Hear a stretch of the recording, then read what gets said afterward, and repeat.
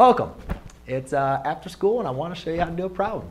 So here we go. We have f of x equals 5 minus 7/2 x minus 3x squared. So when determining end behavior, right, we're concerned about the degree, and we're also concerned about the leading coefficient.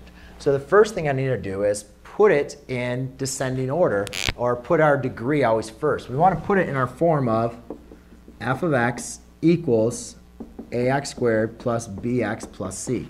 That's what we call like descending order, where we have our highest degree first, and then we go in descending order from there. So this function can be rewritten as f of x equals negative 3x squared minus 7/2 x plus 5. All right. Now don't really be too concerned about the coefficient, the numbers, fractions, decimals. It doesn't really matter. All we're going to be concerned about is our degree, which is our highest exponent, which in this case is equal to 2.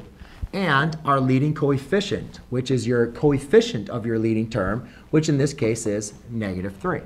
So what we're concerned about the degree, if it's even or odd. Depending on if it's even or odd, it's going to tell us what the end behavior can do.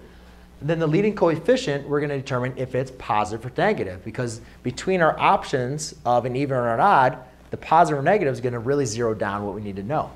So let's look at this. We have an even degree. So that tells me my graph's end behavior, it doesn't matter what number it is. If it's even, they all have the same end behavior.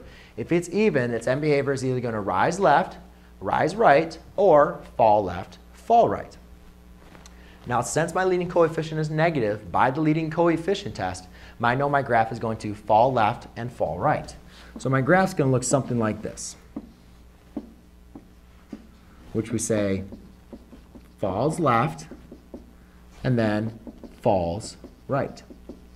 But it's important for us also to understand that f of x, infinity, negative infinity, negative infinity, infinity, right? As these lines keep on going, extending out, that goes to infinity, that goes to negative infinity. So you could say the x values, as I keep on going on the x values of my function, so why do I keep on writing x? As my x values approach infinity, so as I go to the right, where does my graph go? My graph goes to negative infinity.